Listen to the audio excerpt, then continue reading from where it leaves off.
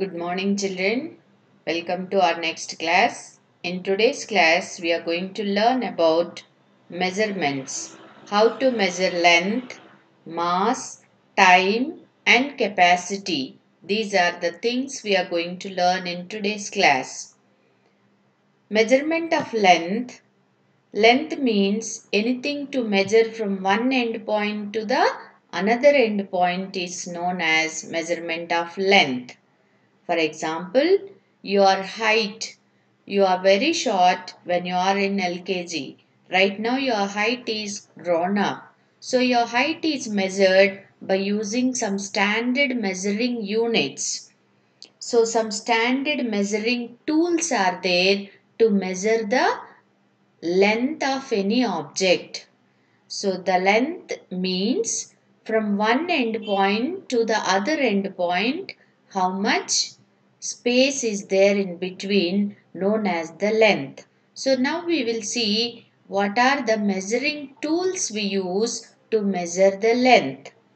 We are using some non-standard measuring tools, and also we are using some standard measuring tools. What's the difference between non-standard and standard measuring tools? We'll see now. Non-standard means they will differ from person to person. For example, hand span. This is called as, this picture shows you the hand span, means the distance between your little finger to thumb is known as one hand span. So the object which you want to know the length by your hand span, you can measure. For example, the chair where you are sitting, from top to the chair to the any leg of the chair down, from there to down of the chair leg, you can measure by your hand span. But it won't be same for you and your friend, or for you and for your mom. It changes. The measurement which we are getting by hand span differs from person to person. At the same time, the another measuring tool we are using, that is cubit. So cubit is right from your middle finger to your elbow. The space between middle finger to elbow, this we use for measuring any object's length. Even this also won't be same for all the people. It may differs for you, for your age children and to the adults. Like that, the differences will come when we use non-standard measuring tools. Then how we must measure the length? We are having some standard measuring tools. Wherever we use, whomever they use these tools, it gives a perfect length. So they are known as measuring tape. A tailor needs a measuring tape to measure the cloth before stitching. A mason needs a measuring tape to measure the wall perfectly before building or constructing a building. And this is called a steel tape. A steel tape also have perfect numbers and gives a perfect length of the object. And we can also use the ruler, your scales which you will use in your compass box. Even those rulers also we are using to know the perfect length of any object. So this measuring tape and steel tape and a ruler, these all are known as standard measuring tools for measuring length. And at the same time, we are also using some units to denote the measurement. To write the measurement, we are using some units. Those units are called, to measure the smaller units, very small lengths to measure, like your eraser and pencil. They are very small in size. So such objects to measure, we are using some measuring units called as centimeters, cm, like that. For example, if you need to measure a pencil, take your scale and keep the starting point at 1, and you see the other end of your pencil, what's the number it's showing. For example, if it is showing you 5, then you have to write my pencil length is 5 centimeters, because it's a small length, so you have to write after the length of that object, you need to mention the unit as cm, small c, small m. That means centimeter. Okay. And then larger lengths like that, from the a room, length of a room, or the length of your classroom, or the length of any kitchen room, or the length of your bedroom. To measure that, you need to measure in meters, and you have to denote it as small m. After finding the length of the room, you have to write the units as m. For example, 10 meters. If it is 10 meters, after writing the number 10, you need to mention it as small m. So that is the unit, measuring unit for larger lengths. Very small lengths, centimeters. Larger lengths, meters. If it is still larger, that means the distance from your village to your grandmother's village, then the distance is very long. Then you have to measure that length in kilometers, and you need to denote it as k and m, small k and small m. For example, the distance between your village and your grandma village, for example, 150 kilometers. You should not say that distance as 150 centimeters, because it's so long distance. So long distances are measured in the units of kilometers, and short distances are measured in centimeters, and little longer, not too small, not too long. Then such type of lengths can measured in meters. Understood, children? Now we will see what are the questions given in page number 30 S1. In measurements lesson 30 page number, what questions are given, you see. Measure the height of your chair. Just now I told you, from the place where you keep your head, from there to down of any leg. You measure with your scale and also with your hand span. Will it show the same measurement? Not at all. Definitely it changes. And see the second picture. What is the measuring tool is shown in this picture? Identify. That is the ruler. Ruler he is using to measure one object in the picture. Is it a standard measuring tool or non-standard? Why do you think so?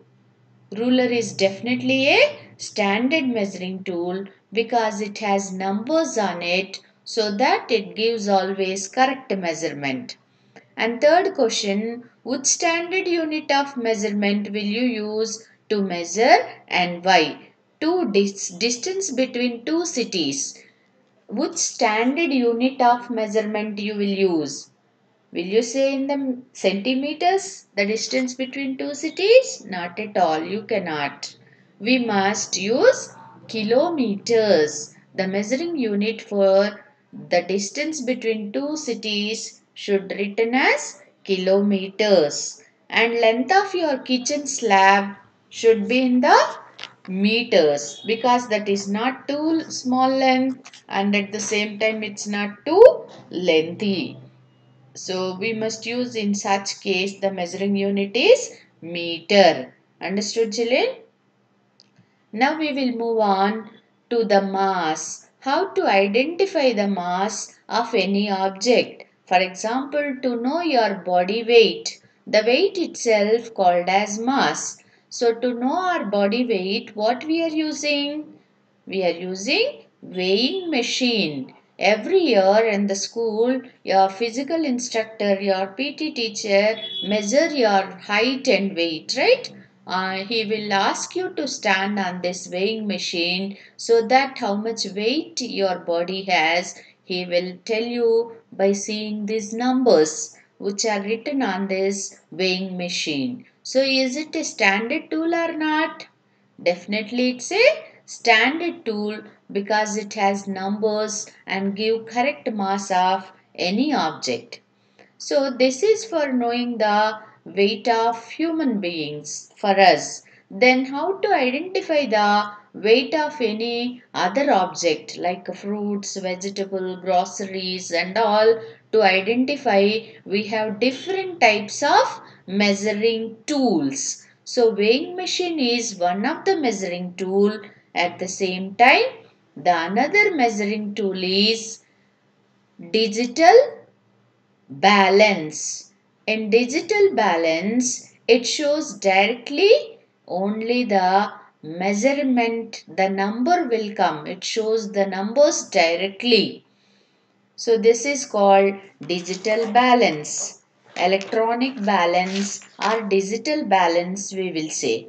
And two more units, two more measuring tools we are using to measure the mass. Those are, this is kitchen balance. So kitchen balance, any groceries or any fruits and vegetables when you are buying, if you keep those fruits and vegetables in this plate and automatically it shows the weight of that item whatever you are keeping in this plate. So this balance is known as kitchen balance, and this one is called beam balance. Beam balance in all the shops you can observe this, and to find out the measurement of groceries, pulses, cereals and all, we are measuring with the help of a beam balance. So there are different tools we are using to measure the mass of objects.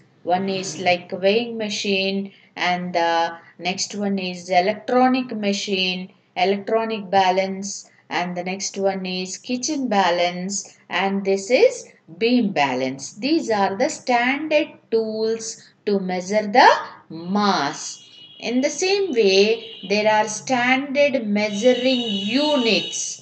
To measure the mass, to denote the mass, we are having some units. Suppose to say your weight, how will you say? My weight is 10 meters. Is the meters says the weight? No. Meters will tell us about length. At the same way, kilograms. Kilograms. Your weight you will say, I am 15 kilograms. I am 25 kgs. So K small letter, even G small letter. That is the measuring unit for mass. So measuring unit for mass is kgs, kilograms. You have to write it as K and small g. That is for a bigger weights, heavy weights. To measure the heavy weights, we are using kilograms, kgs. We will denote it as kg. But smaller weights, for example, half kg of pulses means for smaller weights more than this, for example, standard unit for measuring very small weights.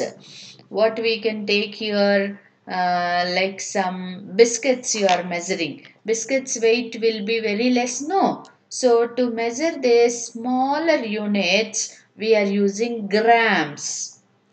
To measure the small units of mass, we are using grams. To measure a heavy weight, we are using kilograms. In grams, we will write as small g and small m. Kilograms, we will write as k and g, kg. So, smaller heavy weights, we are using a measuring unit as kg. For smaller weights, we are using measuring unit as grams. Understood, children? Now we will see what are the questions given in S2. All of you come to page number, you see in your volume book page 31. You have to identify what is the measuring tool. A box is given, from that you identify the measuring tools. And the next one, a picture is given, which measuring tool that is, you have to write the name of that. Okay, and you also identify this picture is given in your workbook. So this is what type of weighing tool you know. What type of measuring tool is it? You know very well. So write the name of this, and you also say that whether it is a standard measuring tool or non-standard measuring tool also you have to find out. And in the same way, some things are given. How you will measure them and what is the standard unit for their mass, you have to write it.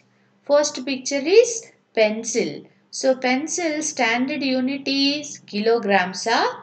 The pencil is 5 kilograms. Will you write? Have you ever heard saying the pencil weight is in kilograms?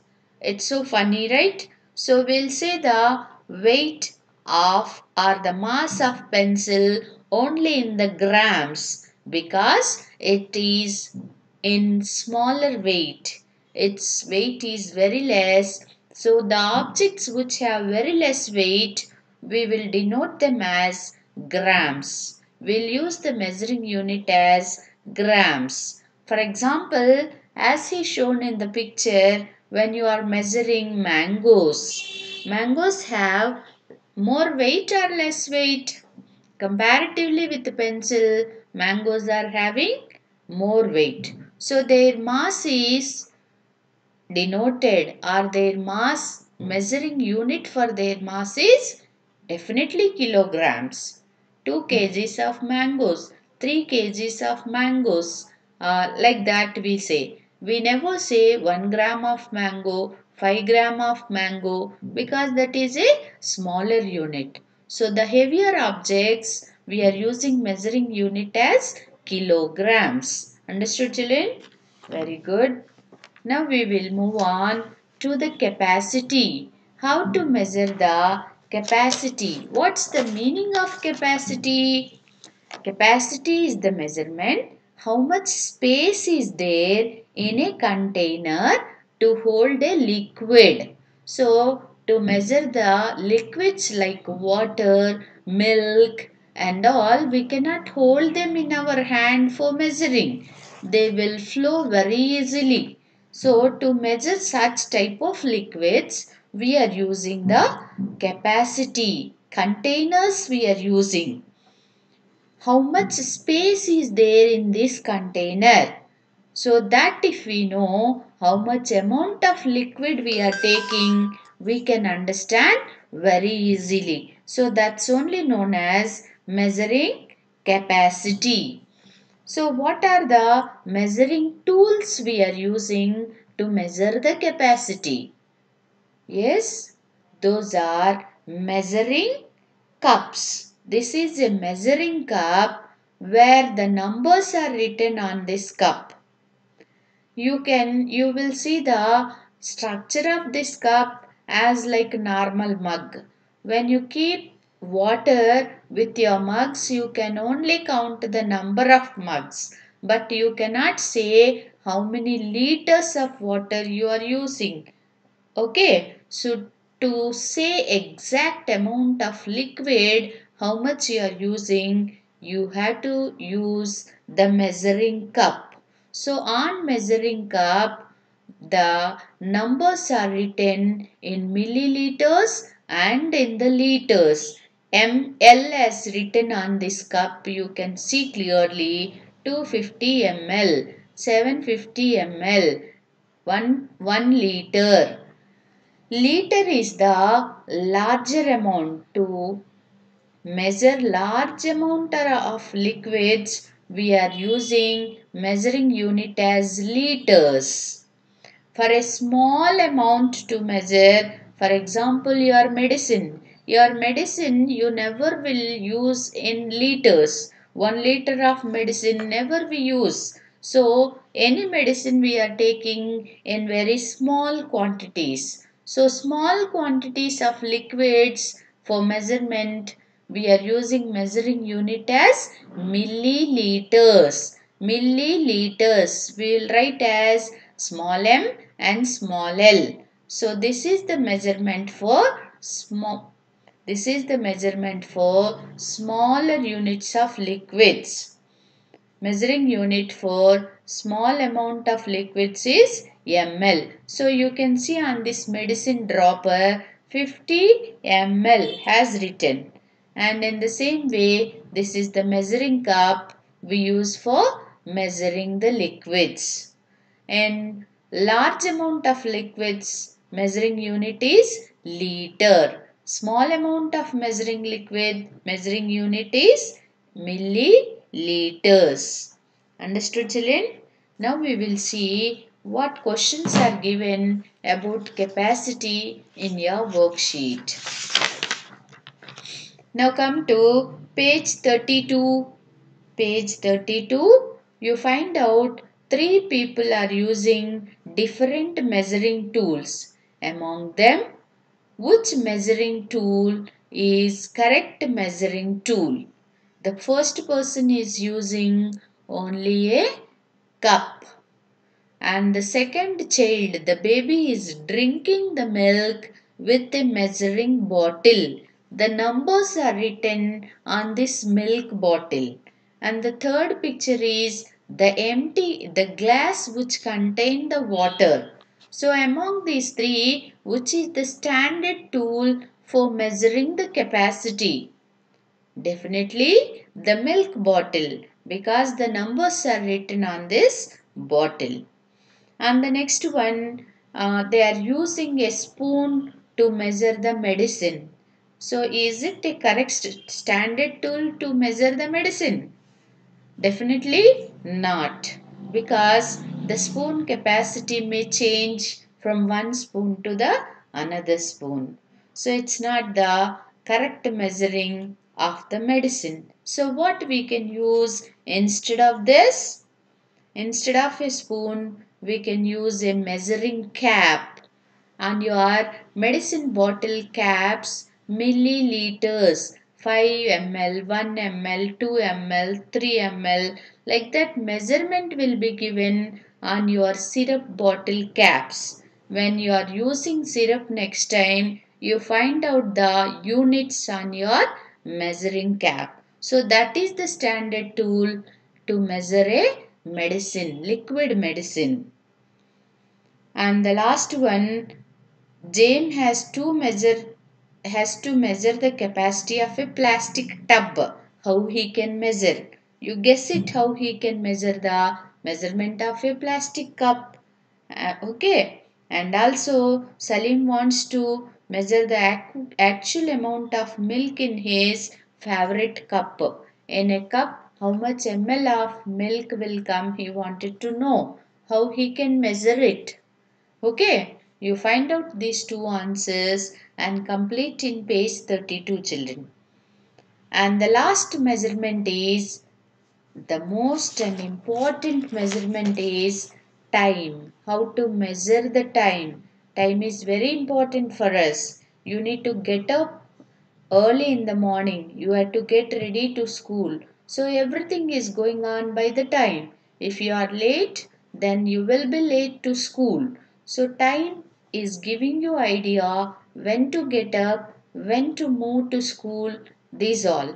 Then how we are measuring the time. How we are measuring the length you learnt. How we are measuring the mass you learnt. How we are measuring the capacity also you learnt. And now we'll see how we have to measure the time. How can we measure the time? To get up, to get ready for school or office, to catch the bus, to go in a train, to go in an aeroplane. For all this we need exact time, or else we miss that particular event, right? So how to measure this time, we'll see. What are the measuring tools we are using to measure the time, and how to identify how to measure the time we are going to understand now. So there are two types of clocks we are using to measure the time. One is analog clock and the other one is digital clock. What the pictures I am showing, these two pictures, among these two, one is the analog clock, other one is the digital clock. And now we'll see what's the difference between analog clock and the digital clock. An analog clock is a clock with a dial. Dial is there inside. This gold color one known as dial. So this dial or clock face, it has two hands inside. Both are in black color in this analog clock. So here the small hand shows the hours. How many hours? Right now how many hours, with what number we are running, what's the time now. To say the hours, we are using shorthand. Shorthand shows about hours. And the long hand tells us about minutes. Okay. So now you see this analog clock and let me know the time. What's the time in this analog clock? Exactly 5 minutes to 12, or you can even say 11 hours 55 minutes.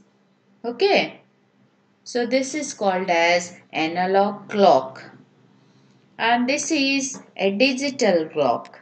Digital clock has no hands in this, or no dial in this. It displays the time in numbers. See, 14 hours 5 minutes. The digital clock in this picture showing 14 hours 5 minutes. The dots, these dots which are there in the middle between these two numbers will separate the hours and minutes. So the last two digits will tell us about minutes. The first two digits will tell us about hours. Okay. So this is the way to measure the time, children. Now we will see our last worksheet. This is page number 33. You see one picture is given here and they are asking you to identify the tool is shown in the picture. Why we have stopped using this? This picture shows actually about sundial. Depending on the sun, the hands will move. So based on the sun, we used to find the time long back. Egyptians first time found this sundial, but later we stopped using this because right now we are making analog clocks, digital clocks, so many different varieties are available. So people stopped using sundial. And the next one he is asking you to draw a